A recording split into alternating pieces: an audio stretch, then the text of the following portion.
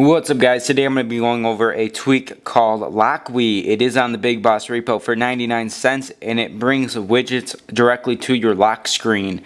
So if you head over to our lock screen right now, you'll notice we do have our normal background and everything seems normal, but when you scroll, you do get widgets right up there.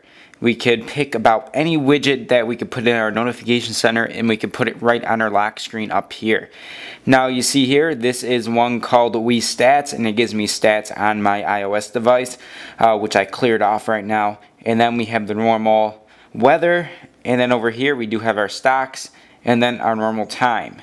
Now if we go back on over to our settings panel, we're going to be able to set up everything right in here. So in LockWee you have to enable it. And then you could put in some settings such as lock screen never dims, widget black border, which you saw up there. I'll turn that off and show you what it looks like.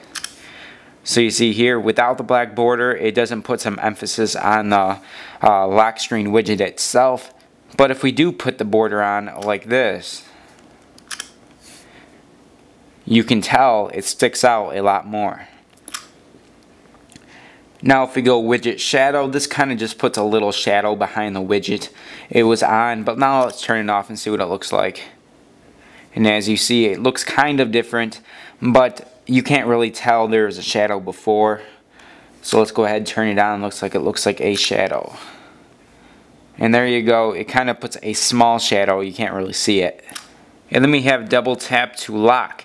What this is going to do is ensure that when you double tap on it, it's going to lock the scrolling for the widget. So if it's a scrolling widget like the stocks right here, you're not going to accidentally go over to the next widget. And we can double tap once again to disable it, I believe. There you go, and you can scroll on over to your next widget.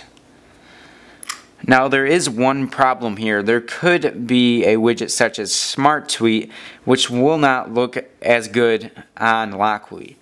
So if I turn it off and open it up, you'll see here it kind of does look messed up. You'll notice the scrolling doesn't look too well.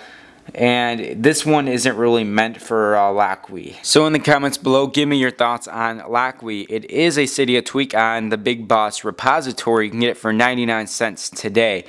So tell me what you think about this one in the comments section below. Remember to give me a like and a subscribe if you do like videos like this, and I'll see you guys in the next one.